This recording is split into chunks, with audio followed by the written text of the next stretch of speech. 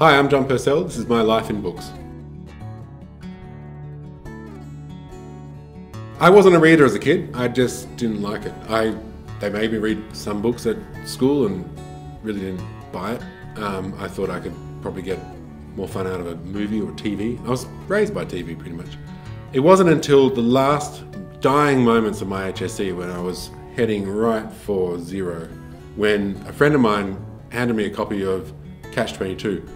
He was doing it in the HSC. I was in the lowest English, he was in one of the highest English classes, and he thought I'd like it because I was in love with MASH, and he knew that Catch-22 had that kind of humour, and so he gave it to me, and I instantly was just pulled into this book. The opening is so funny and it's so brilliant, and the book is so dark, and I pretty much spent the next, I don't know, fortnight lying on the actual concrete at lunch time and any time that I had a free period, reading this book. And one time, my English teacher, who was just phoning it in because of the bottom English class, walked past me and saw me holding this book aloft and reading it, and was so stunned. She didn't know I could read. She'd been teaching me for a year or so, and she said, "What is going on here?" And I said, "Well, it's good."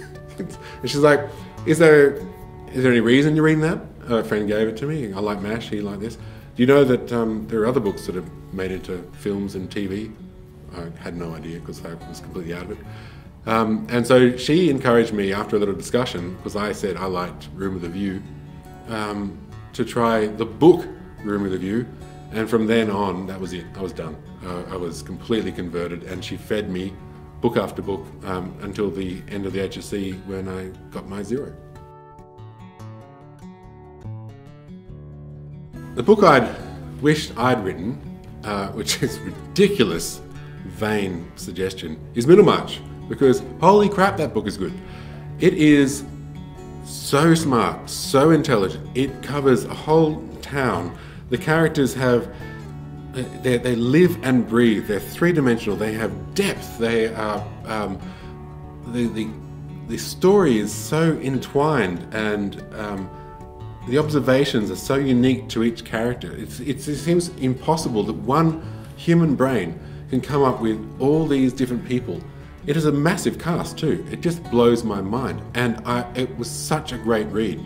Like, even though I'm talking about it in these terms, it's like a bestseller. Like any book you would take off the counter in a shop today, it drags you through, and you need to know what happens. So if I could write that would be good.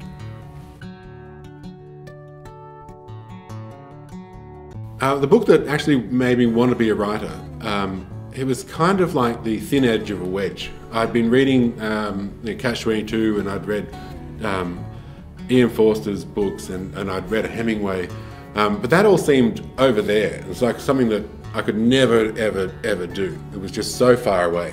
But then one day I picked up this tiny book that was on my friend's shelf. I wasn't feeling very enthused about reading at the time. And I was in a bit of a slump, and this tiny slither of a book was on the shelf, and it said The Outsider by Albert Camus. And I picked it up, and the opening line is, "Mother died today, or was it yesterday? I can't be sure." There are other translations, don't get into it. But it just struck me, bang, the simplicity of that opening line, it just smacked me over the head. And then as I read it, it is so simply written. It seemed like it was almost possible that I could do something like that. But it contained magnitudes. It was the biggest ideas that I ever come across. And it just slapped me around the face. And I thought, I can't do the ideas, but I can do the writing. If I could do some of that, if I could write like that, I could probably start to get into this thing. And so that was one of the reasons why I started writing. I'm not a crier, but one book got me. Of Human Bondage. And the reason I read Of Human Bondage, because I had an idea of Somerset Maugham, I had an idea of him as a short story writer, and I'd read a couple, and I wasn't really that into it. And a friend had given me The Razor's Edge, and that felt like a potboiler, and the characters didn't seem full and real, and so I didn't finish it, I just put it aside. And I had this wonderful, warm customer that used to come into my shop, who was a reader of genre, but really lovely, spoke to me all the time, and we had a long relationship over years.